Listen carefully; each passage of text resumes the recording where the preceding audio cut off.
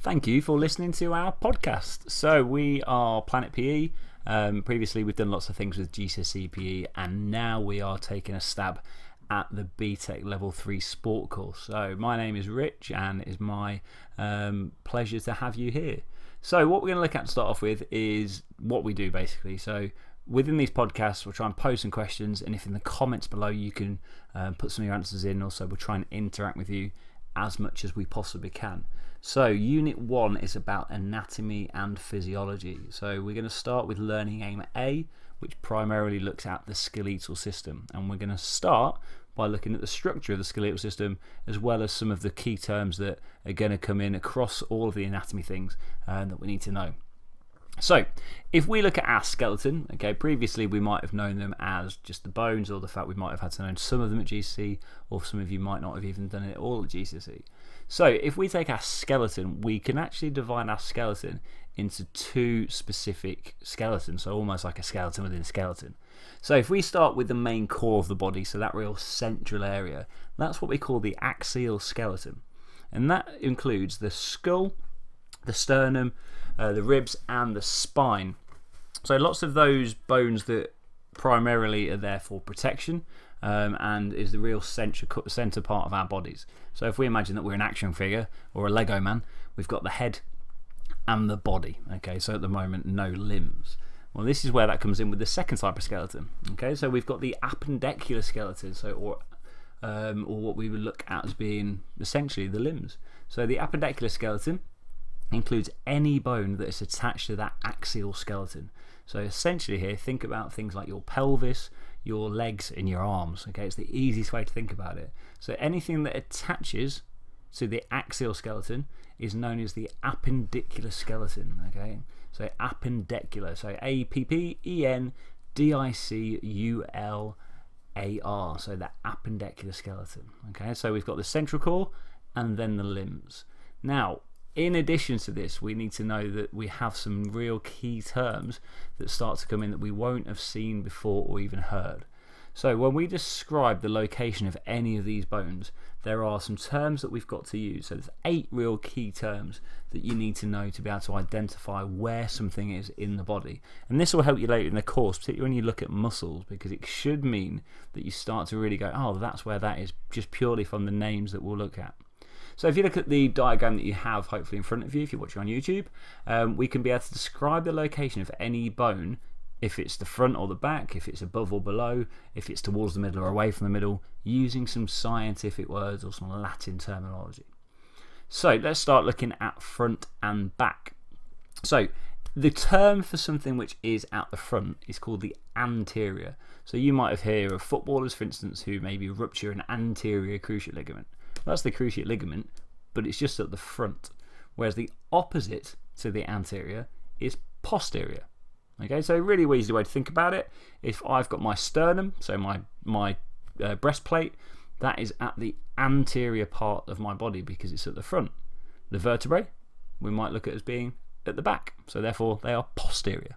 Okay, so in relation to each other, one's in front, one's behind, one's anterior, the other is posterior. We then have above and below. So we've got superior, which is above, and inferior, which is below. Okay, so it doesn't necessarily mean it's right at the top or right at the bottom. So for instance, if I was looking at something like the patella, which is the kneecap, that is superior to the metatarsals, because the metatarsals are below. So if we were looking at a group of bones that were all next to each other, then we could say that it is superior to it, or is it inferior? So superior being above, inferior being below. The next term is that we can look at if it's closer to the middle or further away from the middle.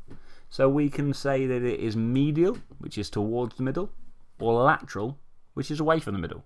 So again, think about language. Okay, things are lateral. If you run lateral in a game of rugby, normally you're running sideways. Okay, so think about things being lateral if they're further away from the middle. If medial, it is more towards the middle. So we can move laterally, we can move medially, as well as bones being more lateral or more medial if you were going to describe their position or the location of the bone. Next thing is about proximal and distal. Okay, so proximal is about being near to the origin, and distal is about being away from the origin.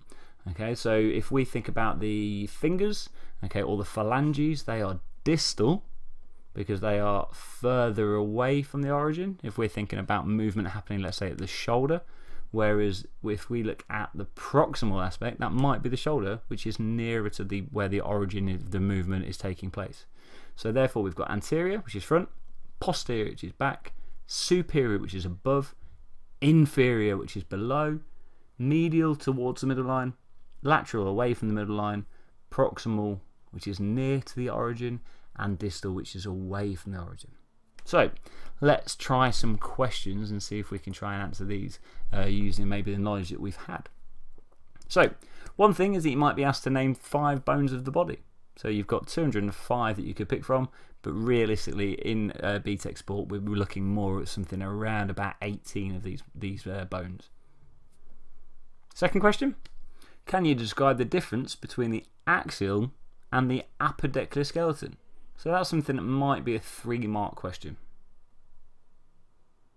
Third, what is meant by anterior? And the fourth question, name a medial bone. Answers come up very soon. So let's have a look at those answers then. So if we were to name any 5 bones, essentially any of the 5 that you've probably come up with from your revision guide would be acceptable. I'm not going to go through them all. It will take us a rather long time. So number 2, describe the difference between axial and appendicular skeleton. So the axial skeleton is the main core of the body, whereas the appendicular is all the other bones that attach to the axial skeleton. So a nice easy way to remember those, just one's attached and one's in the middle. What is meant by anterior? Well, anterior means the front of the body. And name a medial bone, and we're looking here at any bone in the centre of the body. So the easiest things to go for would be things like the sternum, or maybe even the vertebrae, which are dead in the middle of your body. So there's 4 questions there. Hopefully you've been able to answer them before we even went through the answers. So thank you for listening to this podcast, and coming up next is the next one about the skeletal system